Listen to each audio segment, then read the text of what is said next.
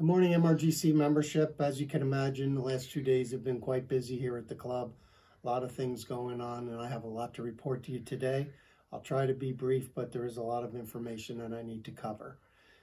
First of all, coronavirus update, 116,264 cases confirmed in New Jersey, 6,770 fatalities to date, and just this past Wednesday, 329 people perished in that day alone. On a local front, in Brielle, I spoke to the mayor the other day and to confirm that there have been 23 cases in the borough of Brielle, confirmed cases, and they have been consistent for the last 3 weeks, so no new cases in the past 3 weeks here in Brielle. Those 23 also do not include discounting those who have been quarantined and are fully recovered. So I could not confirm a number on that, but we know that there's less than 23 cases in Brielle. So that's a really important statistic, and we're thankful for that. The other day, Governor Murphy put in his 6-step road back plan, as he called it. Number 1 was to demonstrate sustained reductions in new cases and hospitalizations, proving a 14-day drop in the curve. And until that happens, nothing will be done, and the stay-at-home order does still remain in place. The second part of his plan is to expand testing capacity. The diagnostic plan needs to double the capacity of tests in New Jersey. Third point was to implement robust contact tracing. That's to identify those who've come in contact with an infected person. The fourth point was securing a safe and free place for isolation. Those people who are quarantined, if they're not able to quarantine at home, they're trying to provide a safe and free place that they can quarantine for the minimum 14-day period. Economic health restoration would follow that. Governor restarting, and he has actually started a government restart and recovery commission, and essential and safe businesses will be opening first and foremost under that plan. After we get through the first 4 points, number 5 and 6 can then take place, and only then. And number 6 being ensuring resiliency, being fully prepared for the next outbreak of the coronavirus that is inevitable.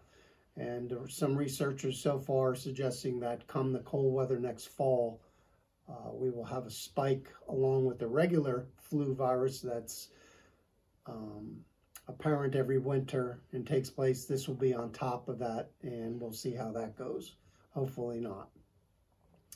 In addition, the governor has coordinated a regional effort and started a coalition between New Jersey, New York, Connecticut, Rhode Island, Pennsylvania, Delaware, and Massachusetts to coordinate efforts to reopen each state's economies and ease restrictions in concert with one another. This Wednesday, as you all know, Executive Order 133 came about, allowing parks and golf courses to reopen beginning Saturday at 6 a.m. with certain restrictions. MRGC, under the guidance of President McGlynn, has worked and established a golf course reopening committee. We've met many times virtually as well as just on the phone, and much work was done in developing a comprehensive plan to reopen the golf course under what we were all led to believe would follow the New York standards. We had this plan in process, printed out, ready to go. And on Wednesday, April 29th, as you all know, with this executive order, there were a couple of curveballs that were thrown out at us, causing us to go back in and relook at our plan, have several more meetings, and come up with the plan that has been distributed to you via the Clubster app. And on that, I would encourage everyone to read the attachments to that Clubster notification regarding the tee times. It's at the bottom. Some of you may have overlooked that, but that has a wealth of information in it. I know Mr. Kelly talked about that in the notice to you regarding tee times at mrgc.com, but please read those attachments. A lot of good information in there. I've been getting some calls regarding pull carts and policies with guests and things like that. So most of it is covered in there. Certainly if it's not, please feel free to reach out to me. But the restrictions set forth under Executive Order 133 from the governor include other restrictions such as no guests, 16-minute tee time intervals, single use of golf carts unless it's with a relative, if you live in the same household, or with a caretaker or someone that resides with you. 2 people can use the same golf cart. There were guidelines on frequent sanitation of high-touch areas, especially surfaces, golf cart sanitation, restrooms, things like that. There was guidance in there retrieving golf balls from the cup, keeping the flag stick in the cup at all times, removing bunker rakes, limiting no caddies, and requiring social distancing by all players at the 6-foot minimum, as well as closing all facilities here at the club. So those are the criteria that were thrown at us. Those are the things we need to abide by, and those are the things contained in our reopening plan. And the reopening plan, as those of you who saw it and read through it, is a 3-phase plan. It was attached to the club's notification, and they do include all those restrictions in that plan. In addition, our first phase includes the institution of a tee time system here at the club. To my knowledge, since 1922, there's never been tee times at Manasquan River, but these are tough times and we need to do what we need to do. We were all aghast at only having twosomes being allowed to play on the golf course, while the coalition that's established with all the neighboring states, all those states are allowed to have foursomes. Why New Jersey can only have twosomes is beyond our comprehension, and we talked about that endlessly, but we thought that in the best interests for the club, the membership, we need to abide by the governor's order. So tee times are tee times with an S at mrgc.com. Today, after putting that out, as you could well imagine, we were totally inundated with hundreds of tee time requests. We're working through that. Chris and Vince over in the pro shop, they're counting them now. They're getting the lottery set to pull for tomorrow, and the tee times will be posted in the evening. We also have another meeting this evening with the golf course reopening committee at 6 o'clock tonight to discuss perhaps some ramifications to the overabundance of requests for tee times when the demand, having only twosomes, we can only fit so many people on the golf course. So we will be looking into that extensively this evening. But as previously mentioned, the tee times can be made 7 days in advance, but within 48 hours at 5 p.m. is the deadline for the next day. Currently, in addition, all the green booklet rules and regulations remain in effect unless otherwise stated. As mentioned, no guests can use the golf course at this time. We're hoping that the future phases that will be lifted and we can have guests play. We can have no walk-on players at this time. However, if you get home from work in the evening and it's a nice day and you didn't make a tee time request, please call or email the pro shop, and if there's availability, we'll certainly try to accommodate anybody and everybody. Member-owned pull carts may be used at this time until further notice.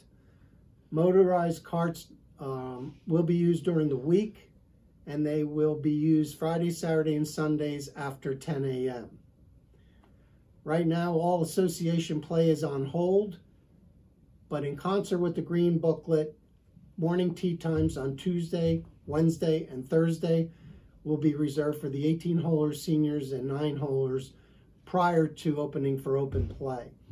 And open play time will be established by the amount of those persons signing up, and then open play will immediately follow. As mentioned, we request that all scores still be posted on USGA GIN, G-H-I-N, USGA G-H-I-N. There's an app you can put on your phone, or you can certainly access that on a home computer. So please put your scores in. There are some recommendations during this time that we highly recommend. One club said it best in an article that I read right after the governor opened up golf courses, and it was titled, "Let's Not Screw This Up." Just to mention, you know the eyes are going to be on the club. There's maybe perhaps a disgruntled neighbor, maybe a jealous non-member, and of course the enforcement officials need to do their job. I did speak to the mayor, who's kind enough to call me, and they have a job to do, and they're going to continue to do it. So we need to be really careful on how we conduct ourselves on the golf course. We need to maintain a social distance of 6 feet. Please don't share golf carts unless you're playing with a family member. Don't request someone who's walking to, hey, jump in the cart and move it up for me. That's a no-no right now. Please don't enter any of the club facilities at this time. We will have 2 restrooms open, but it's really for emergency use. All facilities must be closed per the governor's order. After you're through playing, please take your clubs, towels, shoes, any garbage that you brought here. If you brought a drink with you, please take the bottle home with you and discard it at home. We request that you not congregate after golf. I know it's fun to talk about the round and discuss your score in the parking lot, but please at this time don't do that. Now, it's really a common sense approach. We need everyone's cooperation, because the last thing we need here at the club is an outbreak of the coronavirus causing the club to shut down, quarantine the club for 14 days, disinfect the club, OSHA involvement, and that would just be catastrophic at this time. We're taking baby steps, and as frustrated as we all are, no one more than the committee, that we don't have foursomes out there.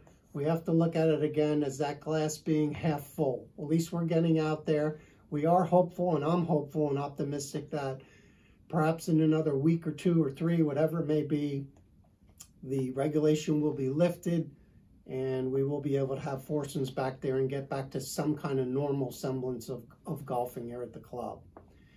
The most important thing really is, please, if you don't feel well, if you're sick, please stay at home, not only for your well-being, but for someone else's, maybe an employee or another fellow golfer, fellow member here at the club. And please know that we can do this together. Hopefully, we'll take the next step to phase 2 and 3 soon, and our plan, and the governor will amend that order to include foursomes. We have to stay optimistic. Let's do our best. Let's all work together. This is a team effort. We don't want Manasquan River Golf Club being out there as a club that ruined it for everybody, and that golf is shut down again by the governor's order, which my understanding is they're going to be watching with a close eye all weekend to see how this goes, mainly to see if people are social distancing throughout the parks as well as golf courses, and hopefully all will go well so that we don't go backwards. Our Club Essentials program, I'll just touch on that real briefly. It's going tremendously well. First 2 days of this week, we sold more product than we did all of last week. We continue to get new products in. We have our steak dinner, Mother's Day offerings. Ryan did a virtual wine dinner, was very successful the other night, so we have a lot of new things coming out. Please keep an eye on the Clubster app for that. Jessica has informed me that about 30 people today alone signed up for Clubster. We encourage you to do that. That is our most effective mode of communication at this time. We're going to be, as changes to the golf course, changes to the club, we're going to be putting them out on Clubster first and foremost. So that's the way to get the up-to-date information as quickly as possible. There was established a little do's and don'ts. Nobody likes to be told what you can and can't do, but these are important things that were attached to that email, and we really need to pay attention to these things. They're helpful for everyone's well-being as well as the overall perception and optics of what's going on at the club. Going to be a lot of people who are envious of the golfers of the club. Hey, they're able to go out, walk, go in parks, play a sport. So be mindful of that, and let's do it the right way.